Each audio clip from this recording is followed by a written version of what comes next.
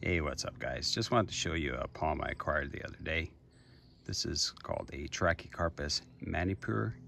It's also referred to as a Trachycarpus ukhrulensis or a Trachycarpus species Naga Hills. Closest relations to this palm are a Trachycarpus princeps, a Trachycarpus tequil, and a Trachycarpus orophyllus. This palm was rediscovered along the Himalayan ranges of Burma and Manipur. It typically grows in limestone and sandstone, steep rocky hill country. It tolerates extreme cold with frost during the winter, and during the summers the rainfall is heavy in its natural habitat. It's found on altitudes of 4,000 to 6,000 feet. It grows typically to a height of 50 feet with a clean hairless trunk of 12 inches in diameter, and it produces 24 to 28 3-foot palmate leaves on a 2-foot long thorny petioles.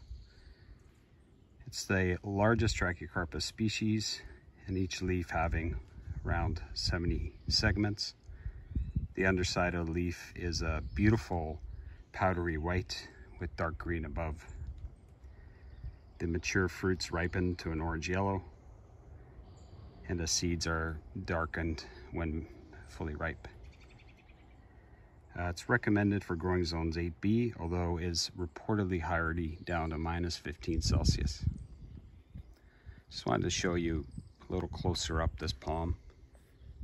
So this is about a 15-year-old palm right now. So it is a lot slower growing than a regular Trachycarpus fortunei, which many of you may know. And as you can see, the underside of the fronds is a very beautiful glaucous white. And this tends to be more pronounced as the palm matures. If you look down at the trunk, it's a lot more slender than a Trachycarpus fortunei. And as it matures, it will lose these hairs that's got on it right now. And then if you look just in the nooks and crannies of the petioles and the trunk, you'll see these little hairs, these little fuzzy hairs on the bottom.